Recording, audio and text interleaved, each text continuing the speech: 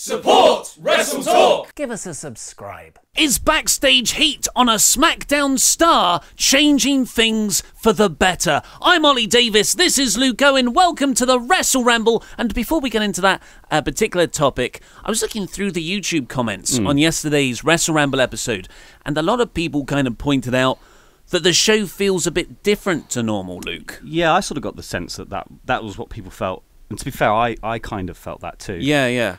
And did you work it out? Well, I've looked into it, and I'm pretty sure it's I'm wearing the different jacket to normal. So I've got the leopard print jacket that I can just take off. Ah, here we go. There it is. Yeah, there it is. It was here all along. God. Do you know what? For a second there, I did think I thought someone else was pretending to be you. No way. Yeah, no, it was really weird. It was actually like uncanny yesterday. I was just sort of sitting there thinking, who is this guy? You seriously thought that? Yeah. Like I was like a fake Ollie or something? But now, I can see you again. There you go. Yeah. No fake imposter stuff here. No, my Ollie blindness is gone.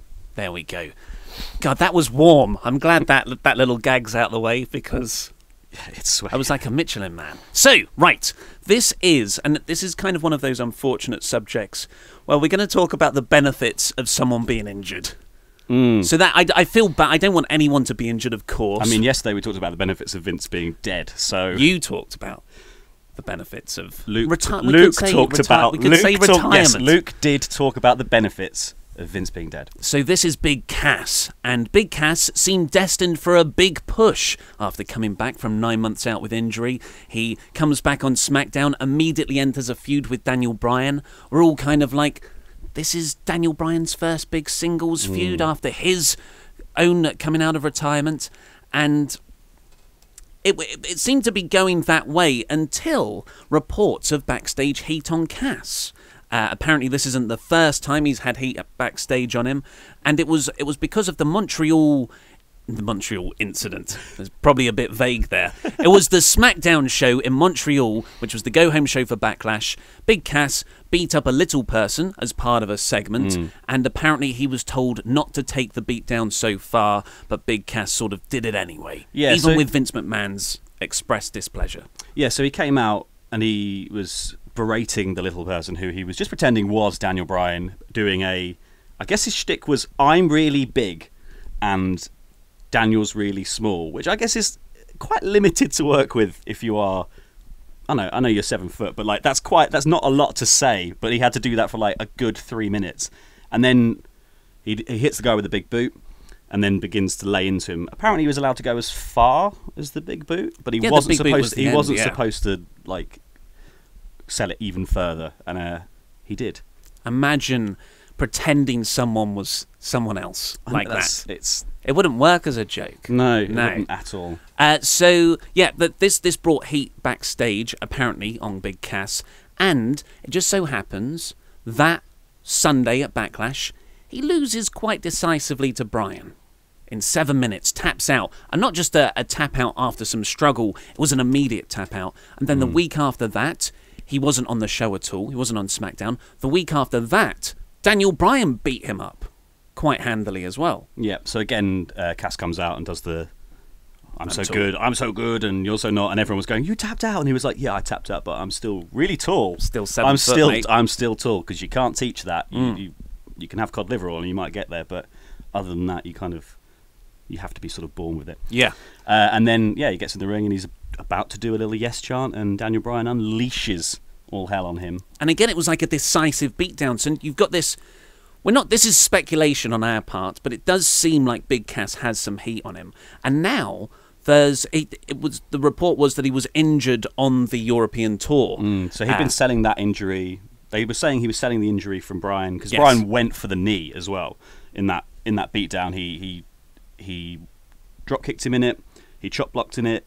He heel hook at the end. He did the heel hook, and he ran it into the old post a few times, and then Cass limped to the back from that. And then apparently backstage he was limping to sell it. And then during the European tour, in one match he Amsterdam, he drops off the apron. He gets a tag. He tries to drop off the apron to beat someone up on the outside, but he lands on his knee on the way out. And then he's limping immediately after that, chases them around the ring and hits the apron in frustration. Yeah. Which, if it is sort of selling an injury there, it's pretty good. I thought it was it's a good limp. Like, not everyone can limp. A pimp limp. A pimp limp. Yeah, it's not the sort of like Croydon boys like limp that I sort of went to school. I mean, I went to school in Birmingham, I think. Wherever, Luke is from, yeah. Birmingham, Liverpool, that's Reading. the one. Yeah. It changes every week, like the Joker. But yeah, if this is a work, like you said, pretty decent work, because like a lot of dirt sheets are reporting, is he injured or is he just selling this backstage? Usually wrestlers aren't committed enough to sell the injury backstage even. So it does kind of hint that it isn't a work. But the upside of all this, whatever the situation is with Cass, is whether it be by heat or by genuine injury, Daniel Bryan is free from that feud that seemed destined to carry on through at least Money in the Bank. And now, Daniel Bryan, he fought Jeff Hardy this week. He's facing Samoa Joe next week. Yeah. In a submission showdown, I guess. Can we just have a moment? Yeah, that's pretty epic. Like, I don't know if I've got the image here. I'll show you. Everyone else is just going to have to imagine this.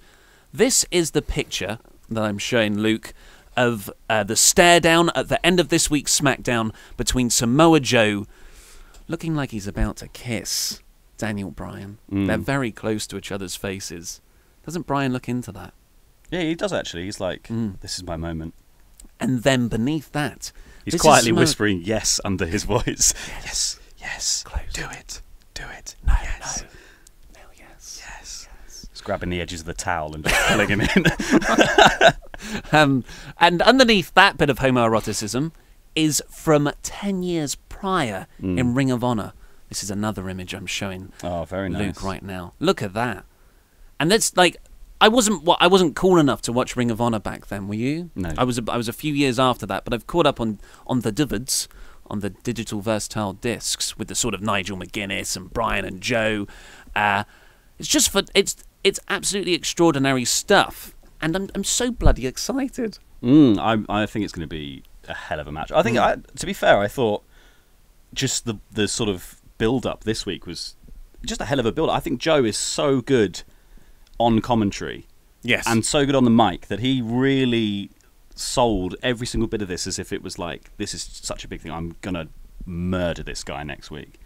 And he's so good at working back from whatever the other commentators are saying and then linking it again into what he's sort of trying to put across, this idea that he's just going to put Bryan to sleep next week. He's very credible, and so that is sorely lacking from most of the commentary crew. But yeah, so Samoa Joe was out on commentary, like you said, for the main event. And it was a main event that was built up throughout the night, deservedly so, because this is Daniel Bryan versus Jeff Hardy. You had something you wanted to say on the Jeff Hardy promo immediately before the match. Oh, yeah. So I don't... He's done this... I guess it's just this sudden, like, why is everyone being... Because Alexa Bliss was doing it yesterday. She suddenly had a real interest in history. Jeff Hardy comes out of the locker room, first of all just going, hey, like this weird psyching himself up whoop. But it is as if he's done a bump. Yeah, some extracurricular substances, let's just say. Yeah, which, do you know what? He's got history. He's got priors. Which is fine. Just don't get in the car, mate. Yeah, that's it. Or face Sting. And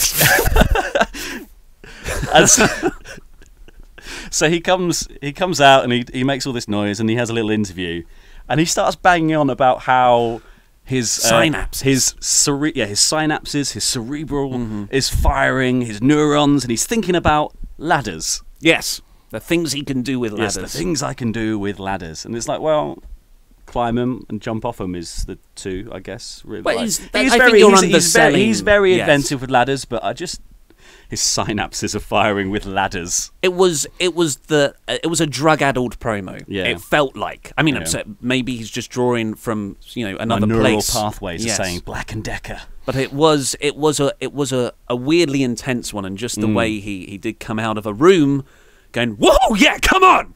That was just a bit, Well, they were both, but I liked it. I like wrestlers showing personality. The worst thing is for everyone to be flattened out into a sort of Tamina or Natalia robotic speak. Even if it's like the Ultimate Warrior, it was nonsensical, but it was definitely engaging. It was something, yeah. I much prefer Jeff's style. Yeah, I guess the thing is he was also trying to match Bryan's promo from earlier in the evening, which was also like he was hyped. Yes, and he was visibly hyped. He was audibly hyped, and he was reverent as well of facing Jeff Hardy. He said Jeff has won everything that you can possibly win, and he's a legend. But I'm gonna tap out the legend tonight, is what he said. And he had the one line that I was already excited for the match since I think it was announced a couple of days before when Big Cass was announced as injured on WWE social media or website or whatever, and I was already into it. And then Daniel Bryan had a line where he went, Daniel Bryan versus Jeff Hardy in 2018. Yes, yeah. And I was like, bloody hell, mate. Yeah, you're right. That is quite something. And that, to SmackDown's credit, because WWE sometimes just chuck these matches on.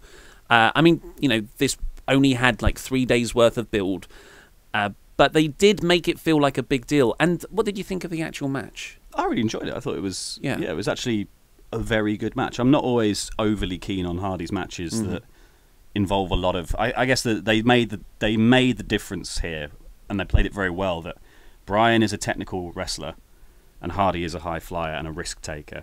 And so for a lot of the match, Bryan worked the sort of like keeping him down, putting him in wrist locks, doing a bit of submission work, and then once Hardy got rolling, you were like, okay, no, I like this now. And there was a lot of false setups for things. The Swanton bomb onto the knees was really good.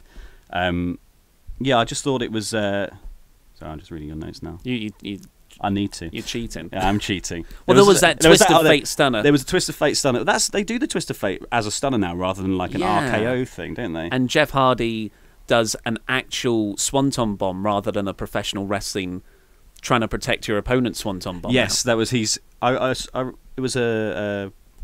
He was on a podcast, wasn't he? And he said he lays it in now because he's just protecting himself, so no one likes taking the Swanton, which is probably why Daniel Bryan was like, I'll put my knees up. You know what? Yes. And then there was a good bit on the outside, I thought, where Bryan went for the jumping knee, missed. Hardy gets up and he flies in with the clothesline. That was great. That bit there, that's where I was like, wow, they're really laying this into each other. They weren't pulling any punches. It was a very, the submissions look snug. And I love it when, how Daniel Bryan's been able to change his style into a more ground-based thing, a bit safer for his head. But then, near the end of the match, he just throws himself around anyway. So it nicely builds the action. I don't know how much it's protecting him, though. But yes, the finish was Bryan locking in a heel hook, which was the same move he did on Cass. He did on Cass, yes. And injured Cass, as far as the story goes. So, and then, that was the finish. Jeff tapped to the heel hook. And I don't know if you've seen it, but there's a video that WWE put up of Bryan watching, I think it's his match against Chris Jericho in the NXT days. You know, when Jericho was a coach? Yes. And Bryan's sort of given his very honest Bryan-like commentary on the match.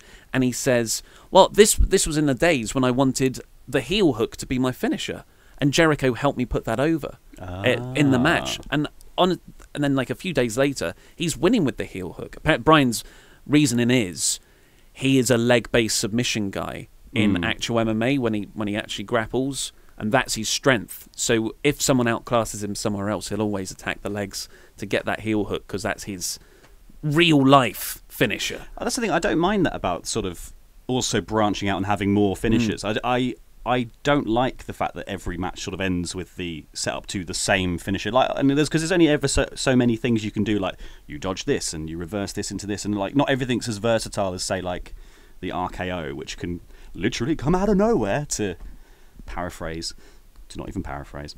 To actually just said exactly as it is. But yeah, it's submissions especially aren't that versatile. Like how many times have we seen AJ roll through into the calf crusher now? Like that sort of, and it was awesome the first few times, and then it becomes like, okay, it's cool that he keeps doing it, but now all the sort of finishes, now the submissions have to have the same setup almost. I get you. Yeah, that doesn't get to me as much. I love submission stuff, and I love submissions. I would love to just see if you just have three different submissions that you can just they're all equally as deadly. Especially if you are a submission guy. I wouldn't expect Jeff Hardy to have 4 really dangerous submissions. No, absolutely and not. AJ Styles, the single calf crusher submission works quite well for him. But yeah, Bryan definitely he could legitimately win with same with three Joe, same with different like things. Joe and all the other sort of like MMA styled. Yeah. You know, so Ronda Rousey could even, obviously the armbar is the main one, but she could potentially do more if she wanted to. Should we get on with the full review? It's a SmackDown review, Michael. I love it. We got us a flying Uso. So the actual SmackDown episode began with Miz TV, and the New Day were going to come on, and they were going to sort of pick which New Day member, which one will go on to Money in the Bank. Have you seen the Money in the Bank men's ladder match graphic recently? Yes. It looks packed because they've got all three members of the New Day on there. Yeah. And vacant. They should just have a pancake and then a silhouette, and that would just be... Pancake with a question mark. Yes. Yes, that's how I would make a thumbnail. Can I introduce you to the Miz clip-art effect? pancake. Yes, paperclip. Can I introduce you to the Miz effect if you're not already aware? Please do. There is a theory that the Miz is the man responsible for what show is superior. SmackDown in 2016, right after the brand split, that was when the Miz, like the modern era of the Miz started with all the Daniel Bryan talking smack stuff. Then he gets drafted to Raw, SmackDown falls off a cliff. So 2017 Raw Miz, amazing Miz Taraj. He does save a lot of that mid-card segments. And now... Back on SmackDown. As soon as he gets drafted to SmackDown, that again becomes the more enjoyable show. Apparently he's the only constant in quality. I think it's interesting with Raw and SmackDown now, though, because Raw took so many people in the shake-up. Like, that's so packed that they've got so many things. I think SmackDown's got so little to work with that they managed to just put people in logical sort of feuds and things that they seem to be sort of matching people up a bit better, because they don't have hundreds of people to choose from and have to give them all a little bit of time every so often to make it worthwhile having a contract with them in the first place. You say that though, but who wasn't on this show? No Randy Orton, no Bludgeon Brothers. I think SmackDown's quite deep. Maybe it's the 2 hours versus 3 hours that roster thinning is exposed more on Raw. Yes, but I think the quality of the SmackDown guys is so far beyond. It's good, yeah. Like, even though you've got fewer people, like Samoa Joe, AJ Styles, Shinsuke Nakamura, Daniel Bryan, all on the same brand. Yeah, I was thinking about this on the way here as well. They've actually lost a lot of the sort of undercard men's competitors as well. It's almost like, and that's, we'll cover it later, but that's probably why Almas is having so many Jobber McJobbersons come along, that kind Where's Mike Bennett when you need him? Yeah, well, where is Mike Bennett? Poor Mike Bennett. Apparently on Raw. So the Miz had this New Day segment, and he got to promote his reality show on July 24th. That's when it's That was his big premiering. exclusive, yeah. Miz and Mrs. And he got a chant going for that. He got a chant going for quite a lot of stuff, actually, didn't he? People like the Miz. He was surprised, actually, what he could get people to say.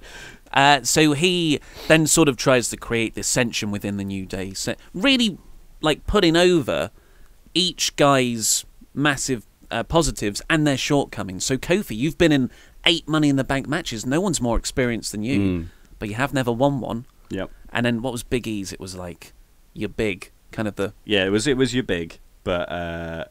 You have too much fun. That was you it. Don't take you it don't take it seriously seriously. And then Xavier was, you've built this YouTube empire, but... that translates very well to do nothing combat with sports. it. And then he said, what was he?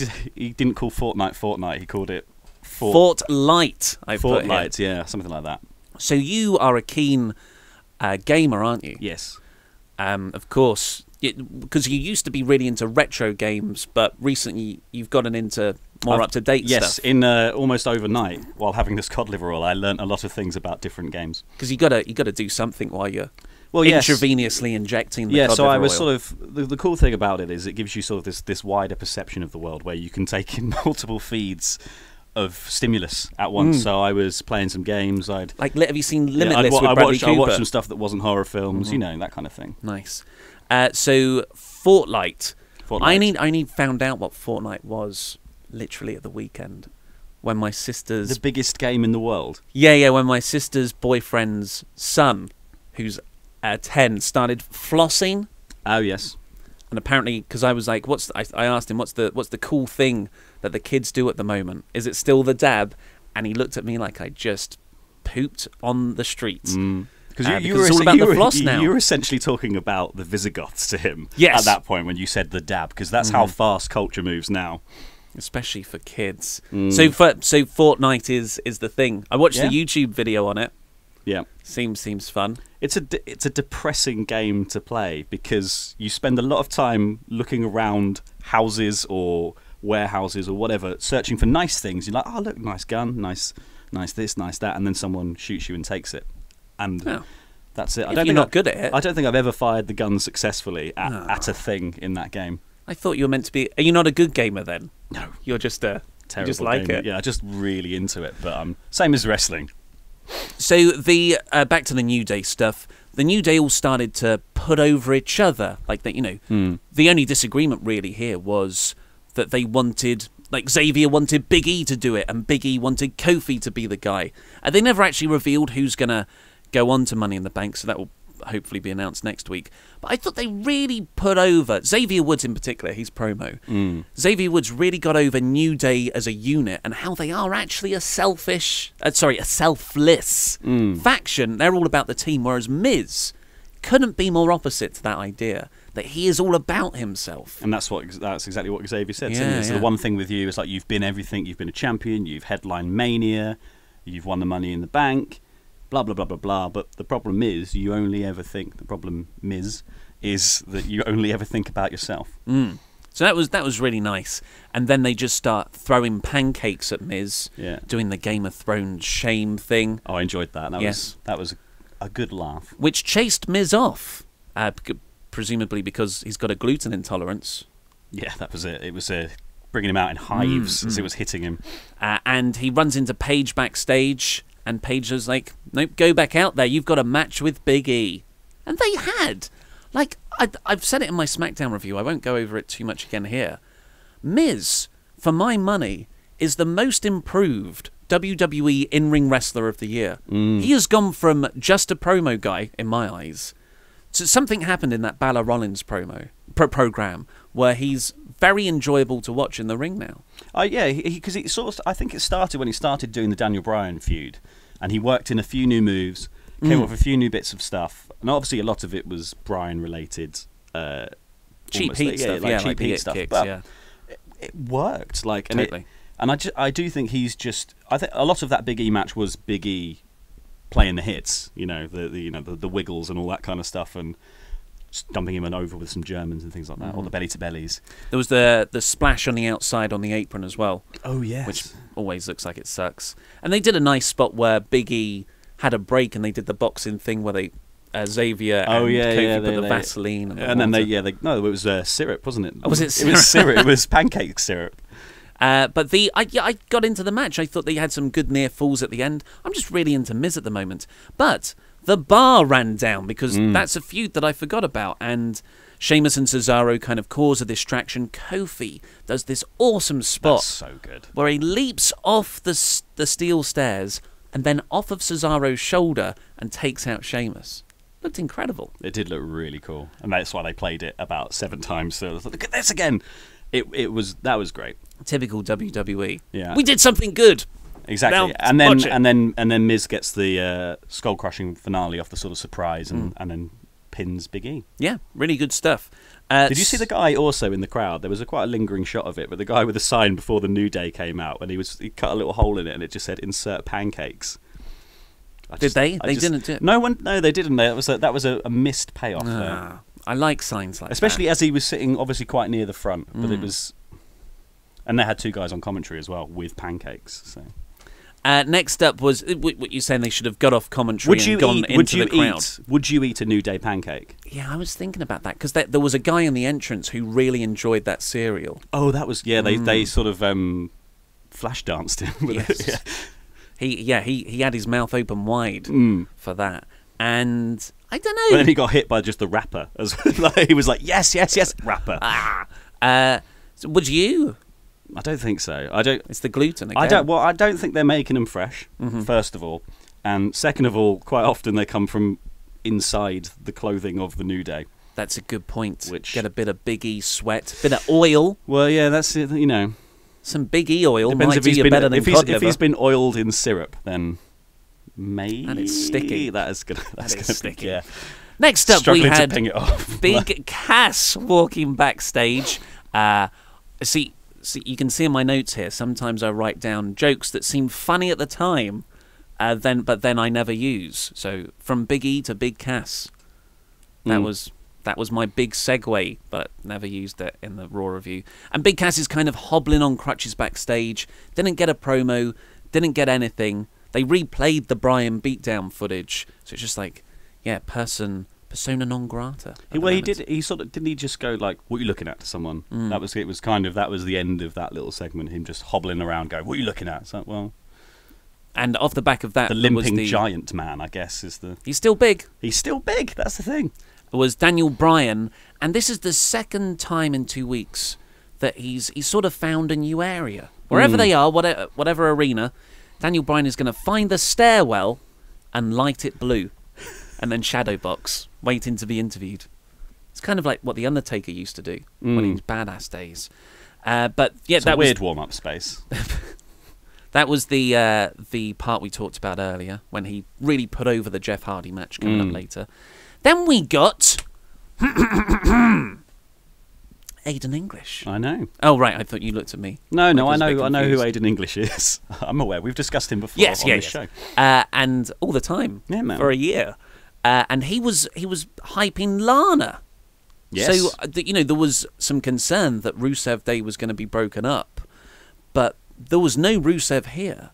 It was Lana and Aiden English. It's been expanded. It's no longer just Rusev Day. So that it made me feel warm inside. Yeah, and he's got a new chant as well. What was it was Lana is the best. Lana is number one. Lana is the best. Lana is number one. And that was, I think that started back in the Mixed Match Challenge, when Rusev and Lana were paired up. Because people will slaughter you in the comments if you say that's a new thing. Fine. So I'll just point that out now. We know. And yeah, so Aiden English did a really good job of hyping up Lana, and then the Iconics came out. They did their own song. Took the mick, yeah. Yeah, really well, because it was very annoying. They did a duet, and they sung Lana is a Loser, very out of tune. Good heel heat. Yeah. Like the Iconics. They are good.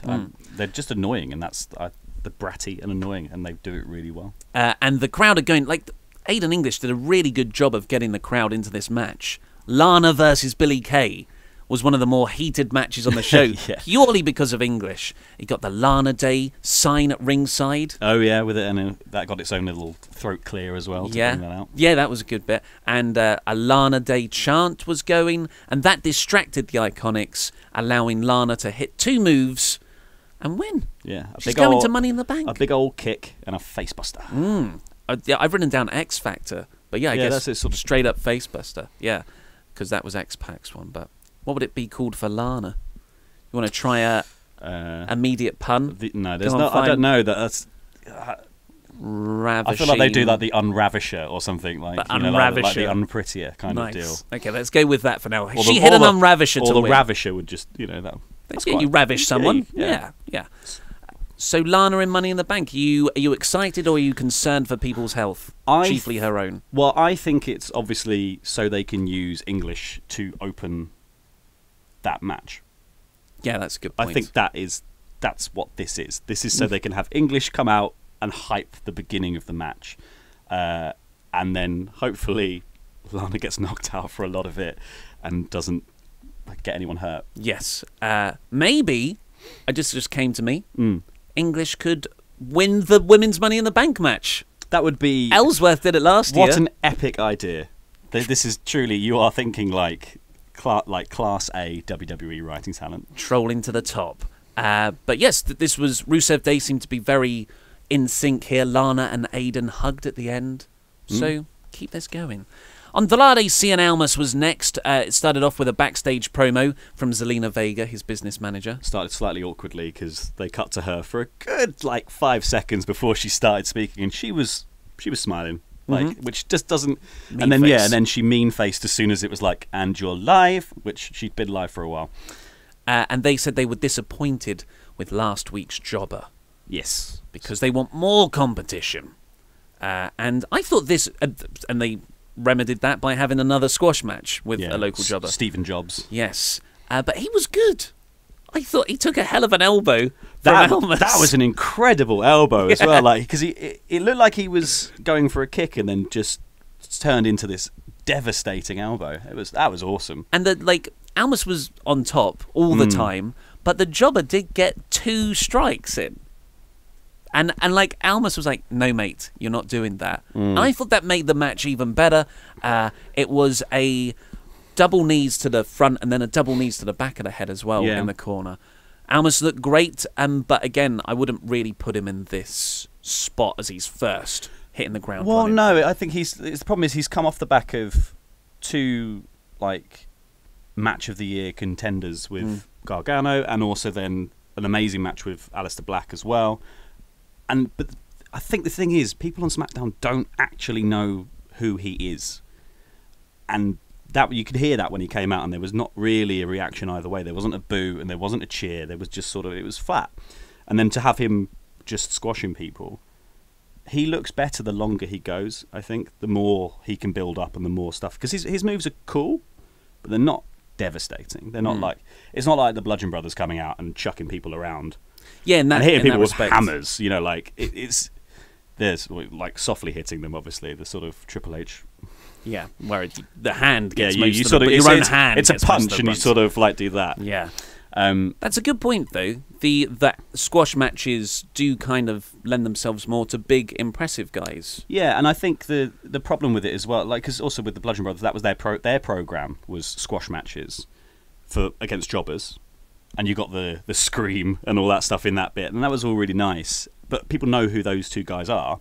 Then they moved up the ranks to the next set of jobbing talent, which would be the sort of undercards. They had a few matches against Breezango and stuff, and they faced the Ascension. The Ascension, think, yeah. So they faced the Ascension and Breezango and that sort of stuff. And then they started to tear through the actual like main event tag division. So I would have thought it would be better to have something like Almas coming out and beating someone who is recognisable, like Heath Slater would be, because he's still fairly popular, and known for actually having. So he's got some titles under his belt as well. So like people would think he's a legitimate talent. Is he on SmackDown? I've lost track of. I think Slater and Rhino are back on SmackDown now, but it's really hard to tell. But I'm pretty sure they're on SmackDown. But yeah, someone Heath Slater. But this is what I was thinking about on the way here. It's like who is on the card that is of this level that Almas could squash. Yeah, you are right. SmackDown doesn't really have an undercard, what makes the product so enjoyable at the moment. I still think Andrade should have just come in and beaten Jeff Hardy for the US title, and then start a program that way, or maybe not beat him right off the bat, but start going after Hardy at least, and then you associate Almas with that level of that caliber of star. But I don't think building him this way I don't think it's working. I don't think he's getting over this way. Next up, we had a Carmella interview with Dasha. It was short and sweet. She had her own Asuka mask. Still building the Asuka match. She said Mella is money. Mella is money. Not much else to add there. I don't really know what it means, but yeah, fine. So the WWE interview style is, of course, Dasha here just asked Carmella a question and then just held a microphone. And then she goes off on one for ages, yeah. But that's Dasha. That's Charlie. Renee Young is special. And then in the next segment was Shinsuke Nakamura and AJ Styles. She faded off, didn't she? I don't know when she got out of the ring. Yeah. She went, and next up here's Shinsuke, and then she was just gone. Have you seen Infinity War? Yes. Okay, so it's almost like, of course we saw it together. It's almost like, someone clicked their fingers and she started to fade away. I don't want to go, Vince. I don't want to go. I don't feel so good, Shinsuke. So someone please turn that into a GIF for us, if you're still listening by this point. Someone has actually sent in they've overdubbed your voice on Ronda. Oh, lovely. Yeah, I'll play it to you later. Oh, wicked. I haven't watched it yet. I'm into it. So yes, Renee Young starts by conducting this in-ring segment, and then Shinsuke interrupts her and does one of my pet peeves in WWE, which is the wrestler introducing a clip on the Titantron. Oh, yeah. So he effectively says, let's wait before we go on. Let's see how I won the right to choose the stipulation. Let's rewatch my greatest hits. That should have happened before. And then it's so stagey. Yeah, and it just, why would AJ just stand there and watch it? Like, I don't. Yeah. That's the thing I didn't get about this segment, and I actually did like it. I thought Shinsuke was like, he just played the heel well here.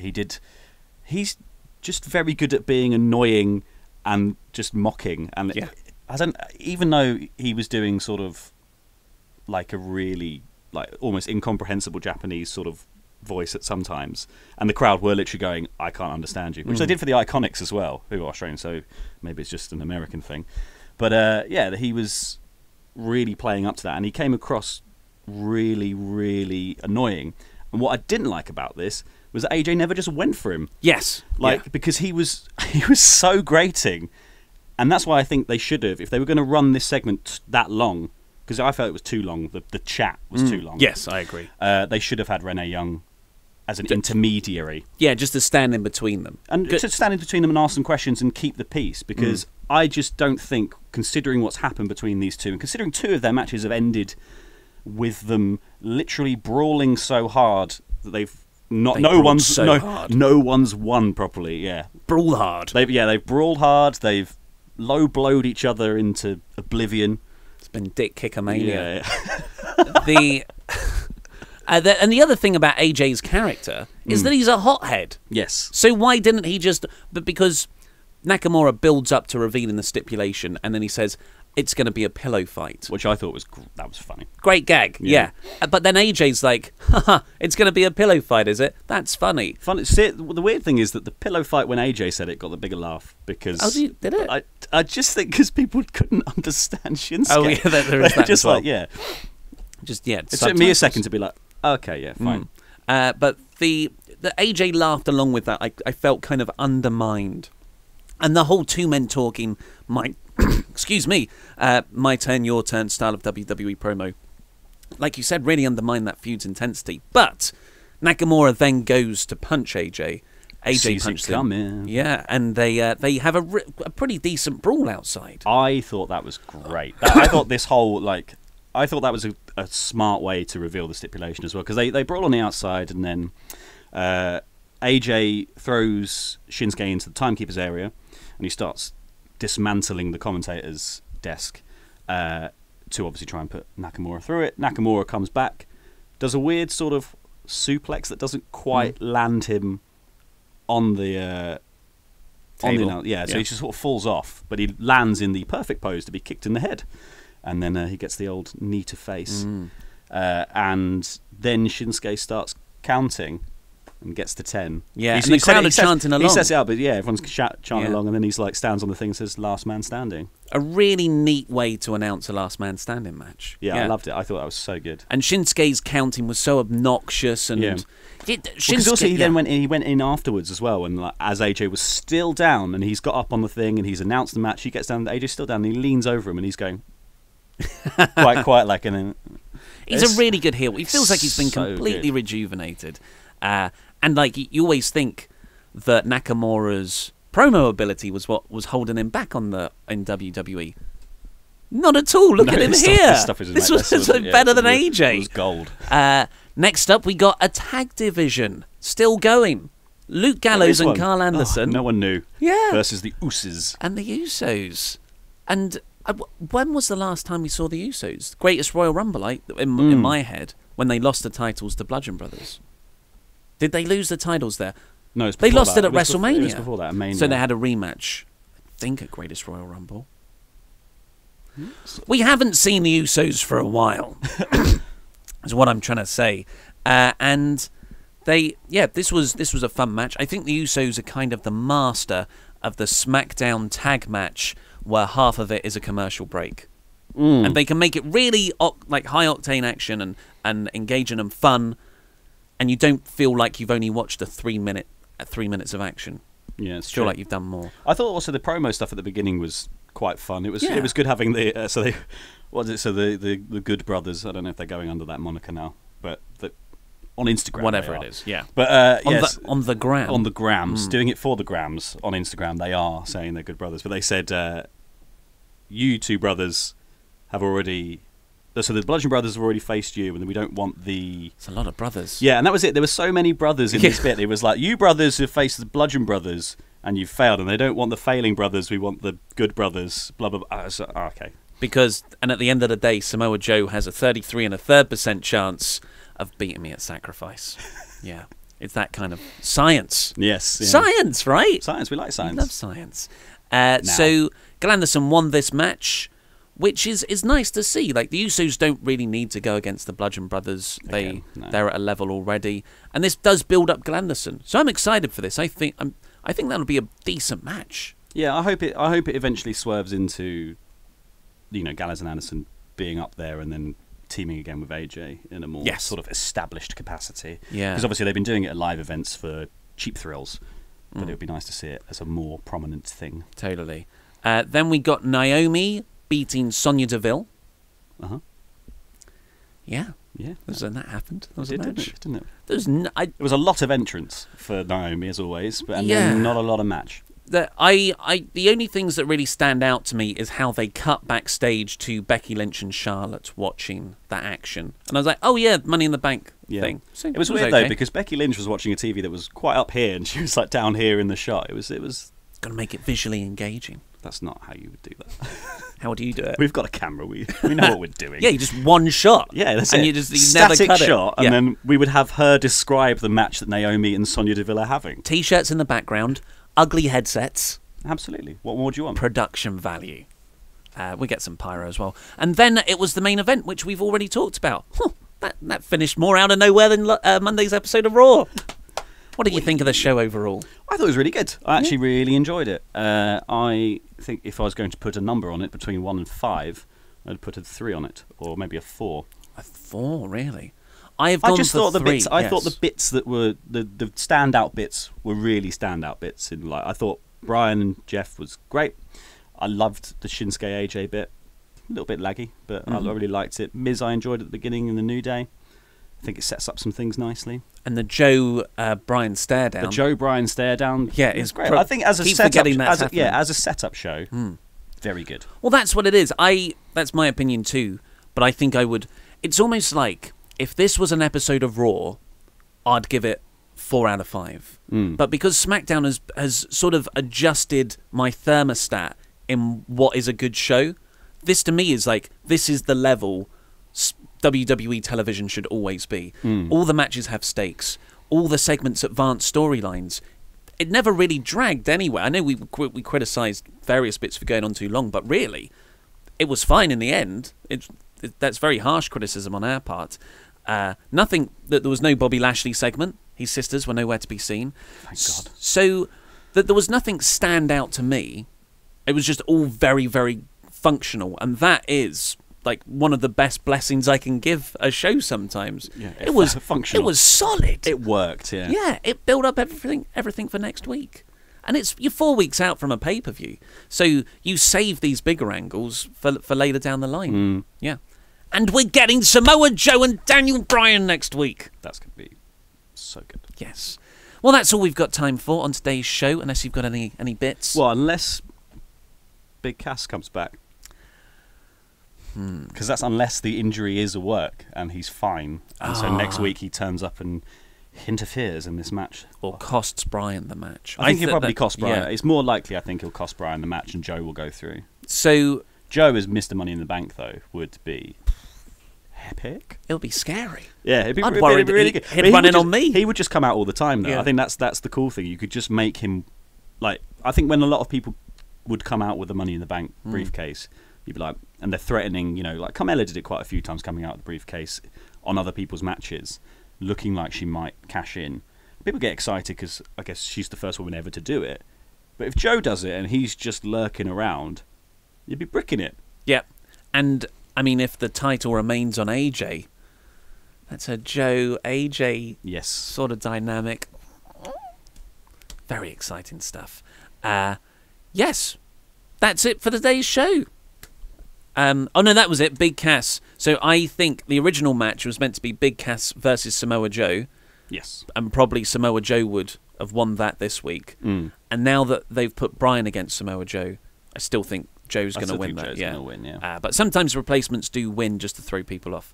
But that is all we've got time for today's show. I'm not going to remember any more points. So please click the videos that have just appeared on our laps to catch up with the latest WrestleTalk videos. Subscribe to this channel to keep up to date with all the latest professional backstage wrestling news. And this right here is a link to the podcast version, which is super good and straight into your ears. I've been Ollie Davis. This has been Luke Owen, and that was Rambling.